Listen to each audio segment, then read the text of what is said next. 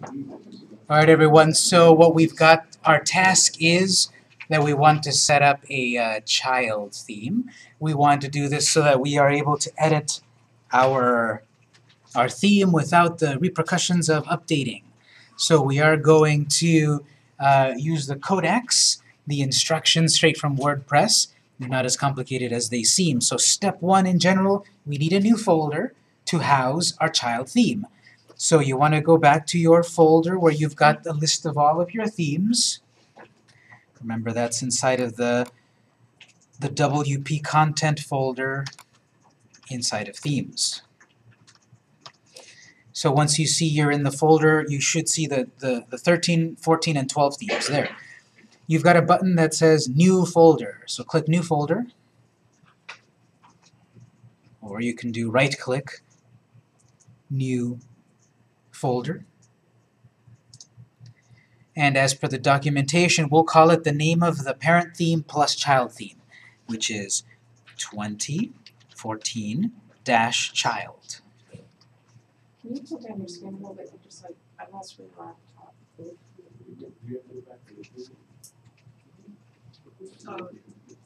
You should be in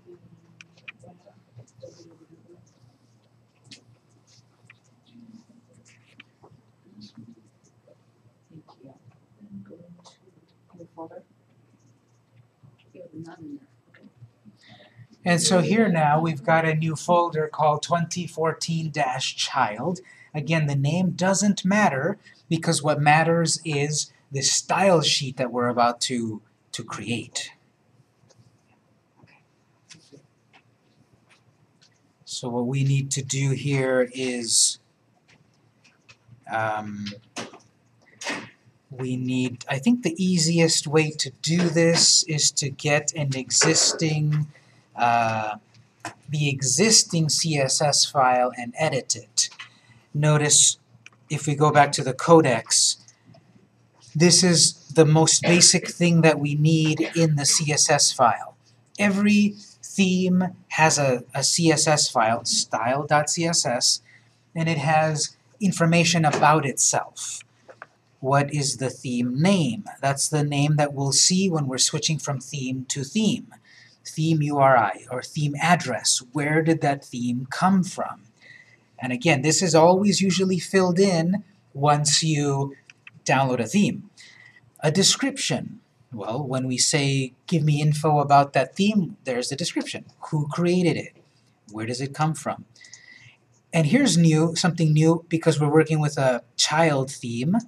We're going to add a line that says template and the name of the parent theme.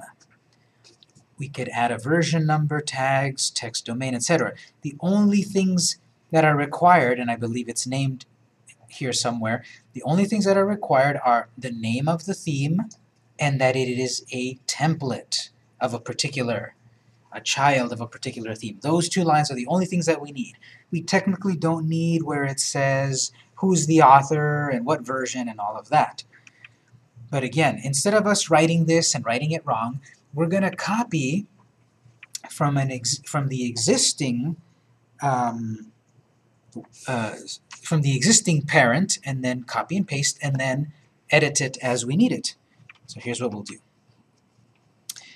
We're back on the folder here where all our themes are.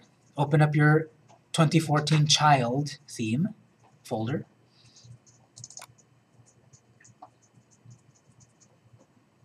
It's empty, so we're going to right-click the empty area and select right-click New, Text Document.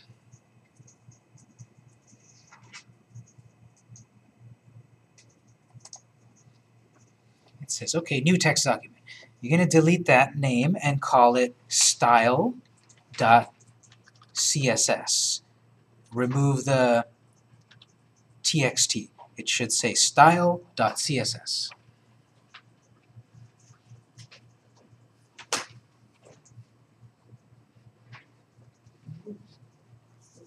Press enter, it's going to complain. Are you sure you want to change the extension? Yes, we know what we're doing.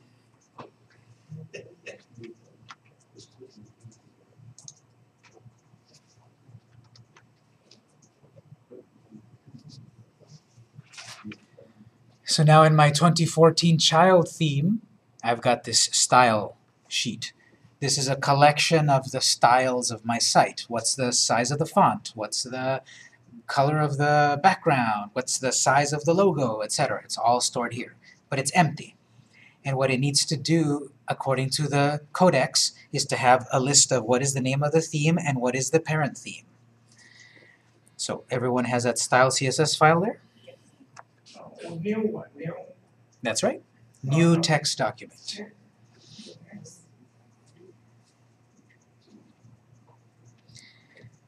So once we've got that name, you're going to right-click it, and we have Edit.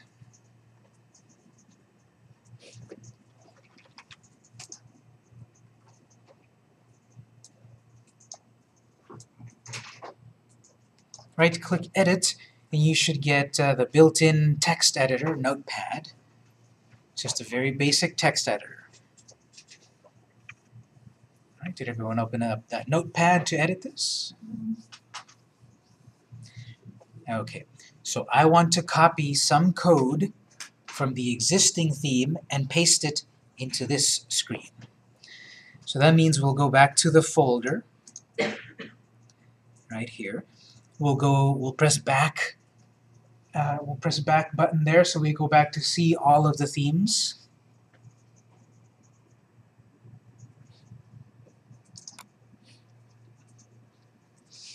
We were just in the 2014 child folder. Now we need to open the 2014 folder.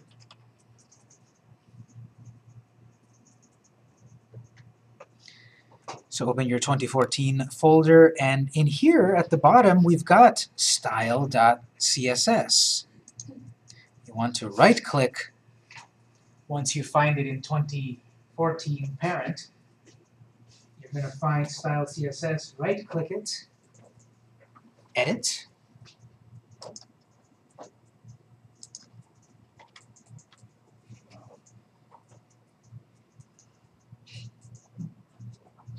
Looks pretty ugly. Okay, let's see.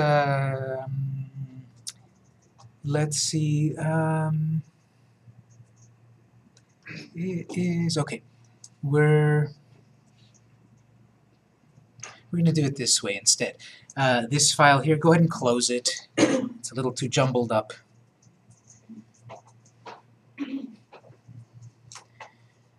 Close this file that just opened. We'll do it this way instead.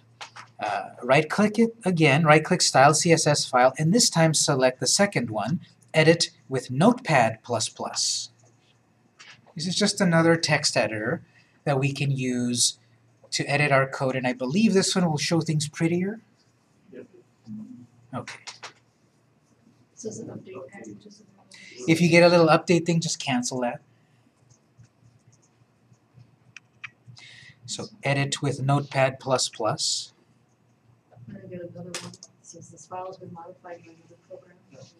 So I'm going to select cancel on this. And then at the top here you've got all the code a little bit nicer. And notice you've also got line numbers. So 1 through 11, Yeah, 1 through 15. These are the line numbers that we're going to need. Notice from line 1 to 15, we're going to select all of that and copy we're it. in a different screen.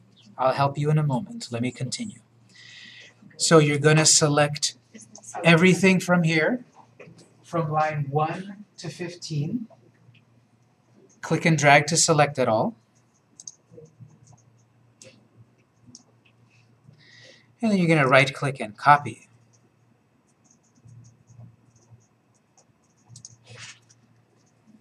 This is the code that defines the basic parent theme, and we're going to use this as a jumping-off point for our child theme. So lines 1 through 15, right, it's slash asterisk, and then asterisk slash. We're going to select all of that. Right-click copy.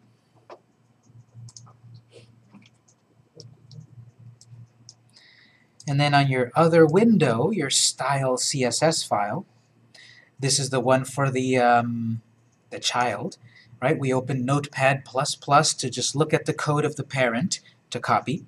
And then on your style CSS file of your child, you're going to right-click and paste.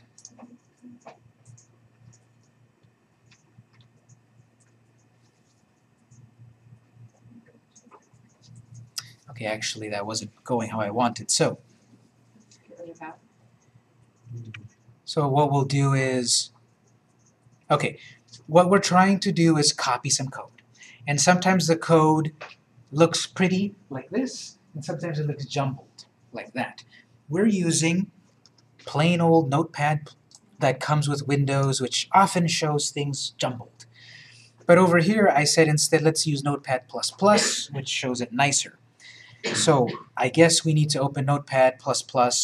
We need to use Notepad++ for both files. So instead what we're going to do is on the CSS file of the child, and I can tell which it is because it's got the plain Notepad icon there, the blue one, we're just going to close that and select not to save.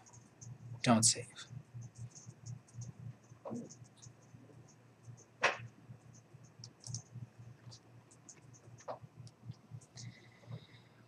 And instead, we'll leave Notepad++ open. We do want that one. We'll go back to the folder. We'll go back to the child theme, and we're going to open that CSS file with Notepad++ as well. So we'll go back to 2014 child.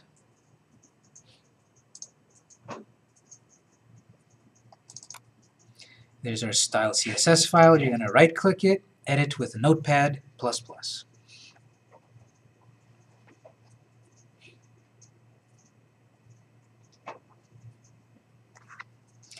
And what should happen is, back on Notepad++, now we've got two tabs. The first tab is the code of the parent theme, and the second tab is the code of the child theme. So now I can right-click and paste. I've lost. So my style.css file of my parent, I've copied from there to there.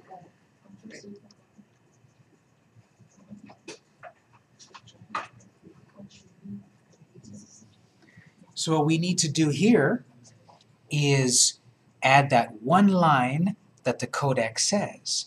It says, this is a template.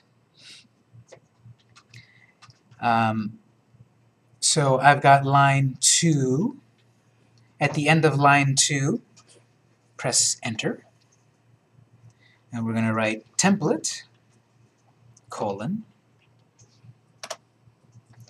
the name of the parent theme, which is 2014.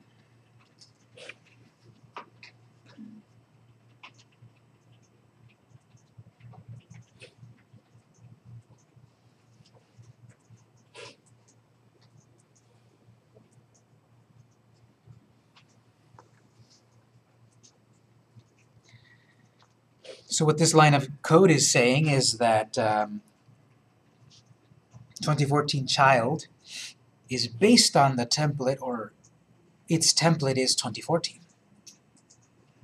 What I'll also do here on line 2, at the end where it says theme name 2014, I'm going to add a space and type child. You can type it in capital letters here. That's what will appear in the dashboard. When this is all done, we're going to go into the dashboard, into the themes, and now it'll say 2014 and 2014 child. So whatever we write on that line there, theme name is what will appear in the dashboard. And all of this works because of line 3 that says 2014 is the parent of 2014 child. We don't need to change any of the rest. You could if you want.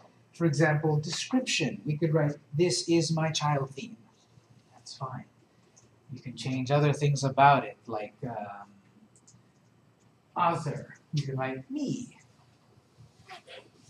You can change whatever you want there, but really these two lines are the two that I've changed, lines 2 and 3. 2 was optional, and 3 is required.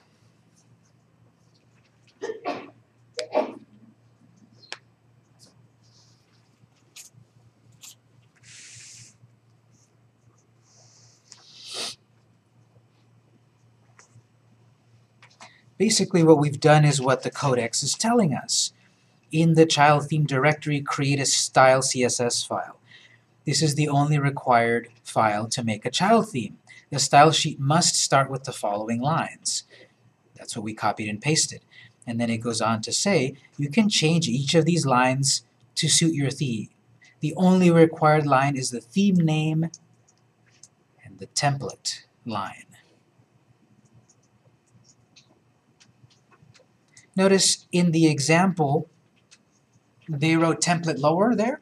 Doesn't matter where you put it. We put it right after the theme name so that quickly we can see this is the child, this is the template.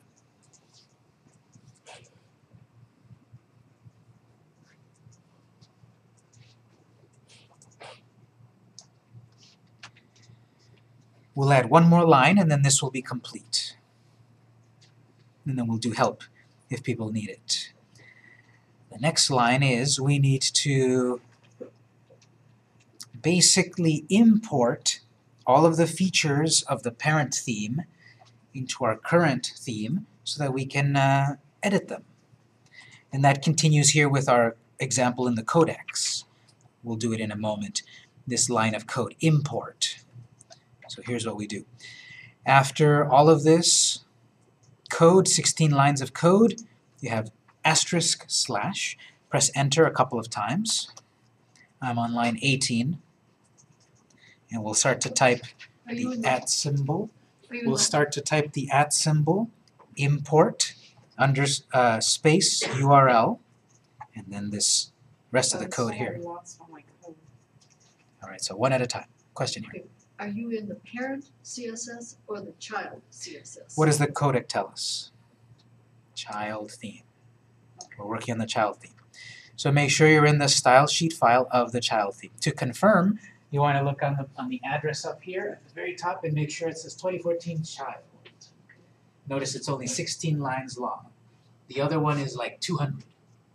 So you do this in the child.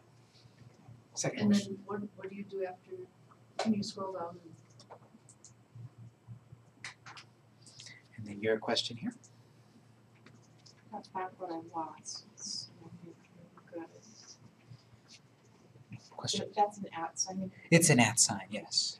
Is Yes. there a space between URL and?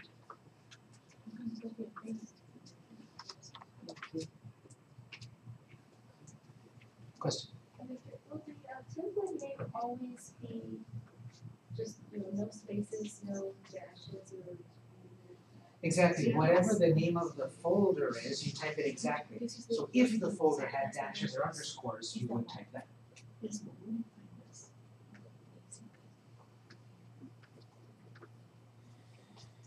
So up here, the question was about our template. Yeah, it's the exact name of the folder. So if it has underscores, you would put underscores or dashes.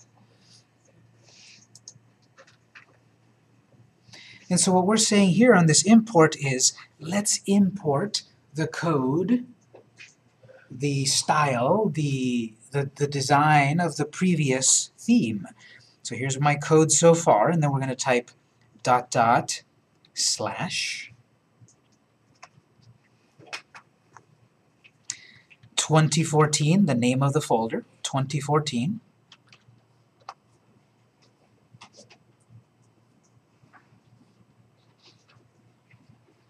Slash style.css.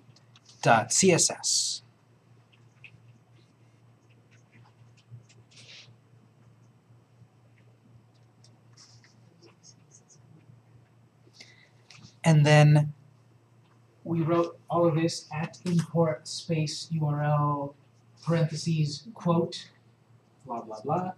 Then we need quote parentheses. So add a quote at the end here, and then parentheses, and then a semicolon. Don't forget this part here at the end. Here we're saying we're going to import the style of the parent. And then, okay, where's the parent? Here's the address. Here's the URL to the parent. ... slash 2014 folder slash style.css, end quote, end parentheses, semicolon, end of line.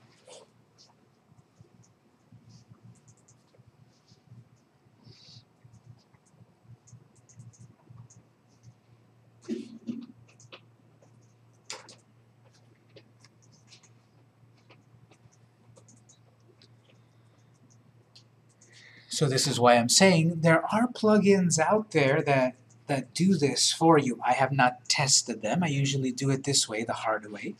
And then the more times you do it, the easier the more it makes sense. But once we've got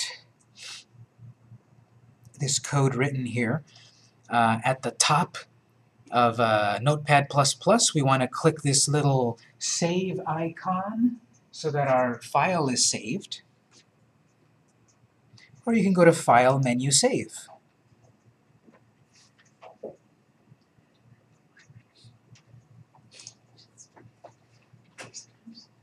So you want to save your file. Yes? One question, the photo at input URL, and you put the dot, it doesn't mean that you need the one about photo. Exactly. So if you know a little bit about coding or HTML and such, that should look familiar. That means exit the current folder and then go up one level, and then you'll find the 2014 folder. So if you don't know exactly what that means, just trust me, that's what that means. You have to write it this way. So if you were doing your own theme, you would write /mytheme/style.css. Whatever child you're making a theme out of, you put your theme's name right there. Question? Yes, under the instructions of the text domain, it also is child, so you don't need it, or? Oh, let me see that. Text domain. Oh, okay, good eye. I did, good. It does say there on their example that if you're making your child theme and you have a text domain to also mark it the name of your child, technically, I guess. But since the only things that are required are theme name and template, technically we could remove that. And I noticed that it's written in a different way. It's written 20-14-child. Well, I'm going to follow the documentation and write it how they're saying. So what we're talking about is here on line 12. Ours apparently is still pointing to the old name. So I guess according to the documentation, I usually remove that myself. But just to keep it like how the documentation says, on line 12, we'll call that 20-14-child.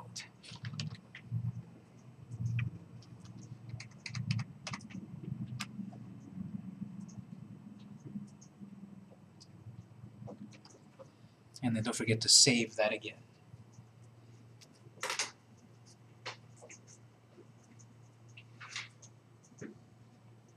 So did you say that's required, the text domain change there? That one's not required. That whole line we could remove. Yes? Back on the import URL, Mhm. the letters CSS on mine are red. Is there a reason that they're red? Oh, are you sure you spelled everything right? If sometimes Notepad gives you different colors to show you there might be an error, and sometimes not. It's kind of weird. Let's see. You wrote import.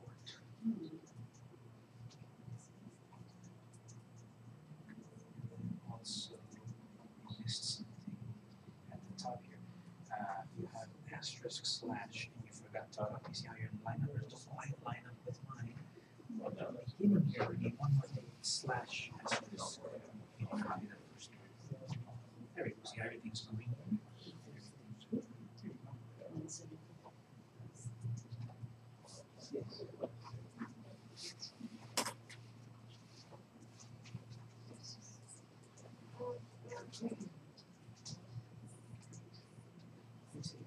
That's not.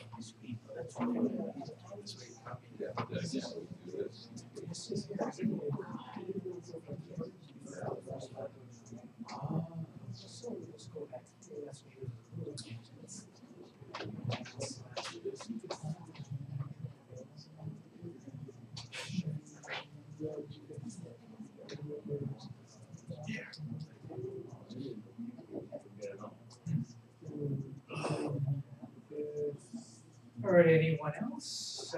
Maybe missing something? So this is why web developers can be so highly paid and cranky. Because if you don't write one line correctly, even one character, if I were to accidentally, delete that one slash, the whole site breaks. One character. So that's why we're doing the copy and paste here. We're checking our code.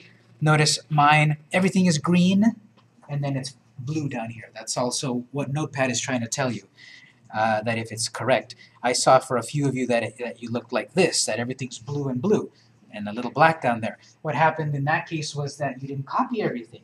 You've got slash or asterisk slash, and at the beginning you forgot to perhaps copy the slash asterisk. So again, this is pretty advanced. Most people never do this. They can just use WordPress and you're fine. We're doing it because we're forward thinking. We are eventually going to update our code and update our themes and such, and it could erase our code. So by making a child theme, we safeguard ourselves from that. We'll do one more thing, and then it's just about time to wrap up. So we're going to make sure we save our work. If you still have a little red floppy disk there, that means you haven't saved. So you want to File and Save.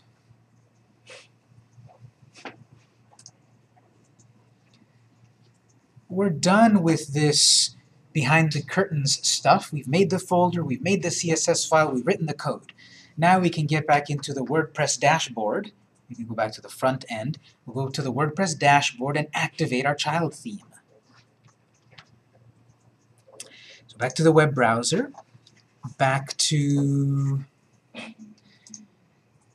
localhost /wp4/wp-admin, right? We go back to the admin screen.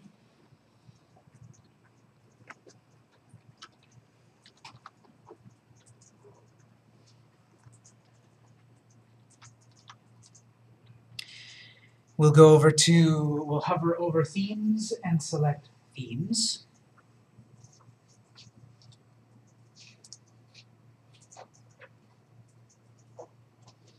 And now we've got the pre-existing themes and a brand new 2014 child theme.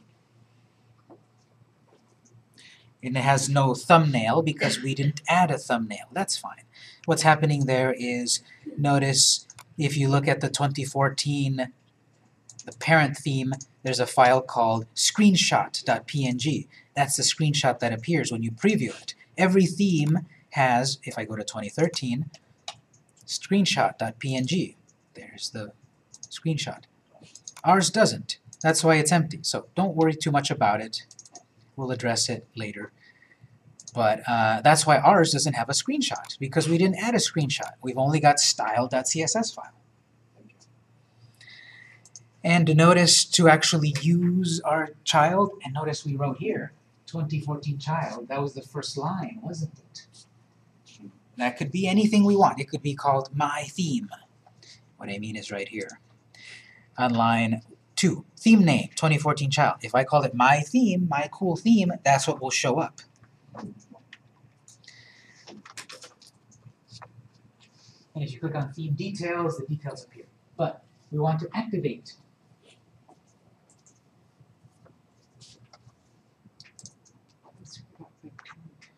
And then so now this screen shows that our active theme is our 2014 child. And if we visit site, it should be the same as before. Nothing really changed. All that hard work, you know, what did we show for it? Well, it's all a sound foundation that will help us in the future. Do we do this each week? No. We're going to do this one more time next week, because next week we're going to resurrect our site. We're going to start with a starting point, not with a blank WordPress site. We're going to resurrect our site from the previous class. We will have to do this one more time, but practice makes perfect. We'll do it one more time, and then every time that we do the duplicator, it's all saved there. And then week to week, we don't have to do it again. We just have to do it once. So how many of you felt that this was hard? Raise your hand. Right, screwed up. How many of you felt that this was really hard? Raise your hand. Yes, it was incredibly hard to keep up. No problem. We'll have lab time very soon, and our videos are available there. So again, this is why sometimes setting up a website and such could be expensive, because you can simply turn on WordPress and start using it, but you're kind of working on a shaky foundation, because you're going to see every once in a while a little button that says update, and most people will think, I like updates. I update my Mac, I update my Windows, let me click update. And now all your customization is gone that you paid for, perhaps. So with a child theme, it'll save your customization if you started from the beginning.